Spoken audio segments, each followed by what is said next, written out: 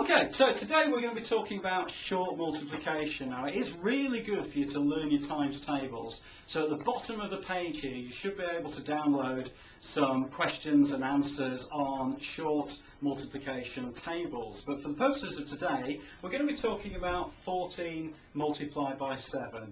And again, I'm going to show you two different methods which you can do that. The first one is where we write it like this. And this relies a little bit on you knowing your times tables. So once again, I want you to really practice those if you can.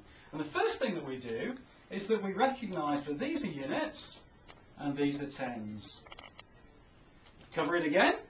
And I'm going to say, what's 4 times 7? 28. 4 times 7 is 28.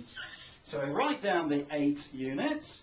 And then we carry the 2 over, and there it is. I'm just going to write it down so I don't forget it. And then the next thing we do is we multiply the tens. So 7 times 1 is 7, plus the 2 that we had before, which is 9. And we write down 9 in the tens column. So the answer to that question is 98. There is another method we can do, which doesn't rely on you knowing your times tables quite as much, but still you need to practice them, which is what we do is we recognise that this is tens and these are units. And I'm going to write it out again slightly differently as 14 times 7 can be rewritten as 10 times 7 and 4 times 7.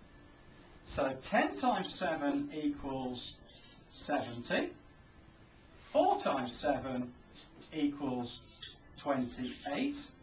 Add the two together and the answer is 98. So those are two methods of which you can use, either this one, where you've got a little bit of carry, or this one, where you break it down.